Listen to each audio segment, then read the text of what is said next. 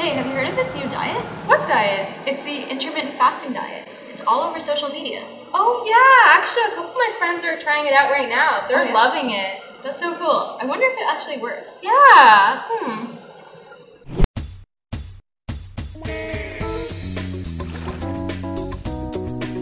What is intermittent fasting?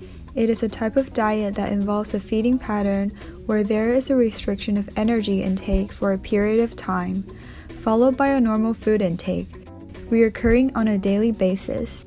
For example, Bob here follows the 16-8 type of intermittent fasting where he starts eating at 12 in the afternoon and the feeding window is open for 8 hours total. Once it hits 8 o'clock, he fasts from 8 p.m. to 12 p.m., a total of 16 hours. There are multiple different methods of intermittent fasting, including an every other day fast, or like Bob, a daily fast such as the 16-8 fasting diet. You might be thinking, how does that make you lose weight? Is it healthy to fast for this amount of hours? Well, let's take a look into the mechanisms and the science behind it. After you eat a meal, your body will break down the components of food such as carbohydrates, fats, and protein, and uses them as an energy source to fuel the body. Normally, the body prefers to burn carbohydrates first before any other sources. That is, carbohydrates are the first to be broken down into smaller sugar molecules, which our cells utilize for energy. Extra energy that is not immediately required gets stored into fat. With intermittent fasting and prolonged fasting times, the body can no longer rely on carbohydrates as a source of energy. Instead, the body will have to start getting energy from the previously stored fat. Therefore, fasting allows the body to burn fat from those fat storages, reducing the percentage of fat in our body and make us lose weight. When a study by Lee et al. Looked into the effect of a type of intermittent fasting known as the every other day fasting on mice in order to understand the science behind it and how that affects the metabolic processes. They discovered that this particular diet causes our white adipose tissues to turn brown and shrink, a process known as the beiging of white adipose tissue, which can lead to weight loss. This is driven by the reshaping of the gut microbiota, which is a group of microbes in the gut that plays a vital role in maintaining good health. Therefore, the effects of intermittent fasting are improving metabolic health, increasing insulin sensitivity, and reversing obesity. It is important to note that these experiments were done on mice, and it is important to test the metabolic processes on humans, as results might slightly change. The benefits of intermittent fasting don't just stop there. In fact, intermittent fasting has several other scientifically proven health benefits. Some may argue that the human body is meant for the fasting state, as our ancestors from thousands of years ago followed a diet comparable to intermittent fasting. And as such, intermittent fasting positively changes some processes in your body to adapt to it. One of these major changes is enhancing the process of autophagy, or boosting your body's automatic cleaning system. Think of it as a Roomba vacuum in your body that automatically cleans up the damaged or dead components of cells. Intermittent fasting promotes autophagy, which is known to have anti-aging effects, keeping your cells younger and healthier. Other studies have also shown that the increase in autophagy due to intermittent fasting delays the onset of age-related diseases. These include cancer, Alzheimer's disease, and heart disease. Lowering the risk of heart disease is especially important as 29% of all the deaths that occurred in Canada in 2013 were due to heart disease. In fact, a study by Matson et al. Showed that the intermittent fasting mice had decreased insulin resistance and risk factors for heart disease, directly counteracting against type 2 diabetes and its risk.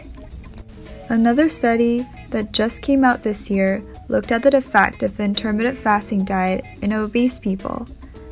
The study used an 8-hour time-restricted feeding, which is an eating schedule that restricted feeding between 10 a.m. to 6 p.m. and water fasting between 6 p.m.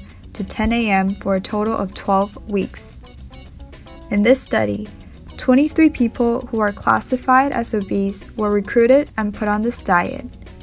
The results were compared to a historical control group with the same size. Subjects' total daily intake of energy, including fat, protein, carbohydrates, cholesterol, and fiber, were recorded. Surprisingly, after the 12 weeks, they found a significant decrease in body weight and decreased calorie intake compared to the control group. In addition, they also observed a decrease in blood pressure among individuals who are on the diet.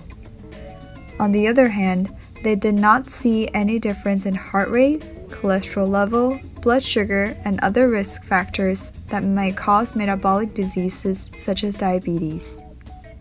While the weight-losing result seems promising, it is important to keep in mind that the subjects of the study were mainly African American women. Adherence to the diet plan was also self-reported. Therefore, the eating duration and calorie calculation may be subjective. You might be wondering now, okay, so we know it works, but how does this diet hold up compared to other diets? Is it any better? Let's look into another study that looked at the effects of an intermittent fasting diet versus caloric restriction on weight loss, weight maintenance, and heart health in obese individuals. The caloric restriction diet basically involves reducing the overall amount of calories you intake during the day.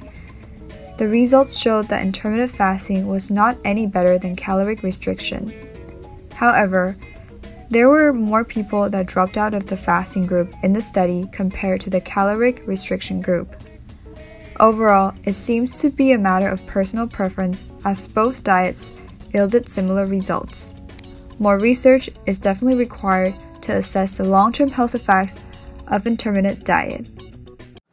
Let me actually call my friend right now so she can tell us a little bit more about it. Okay, yeah.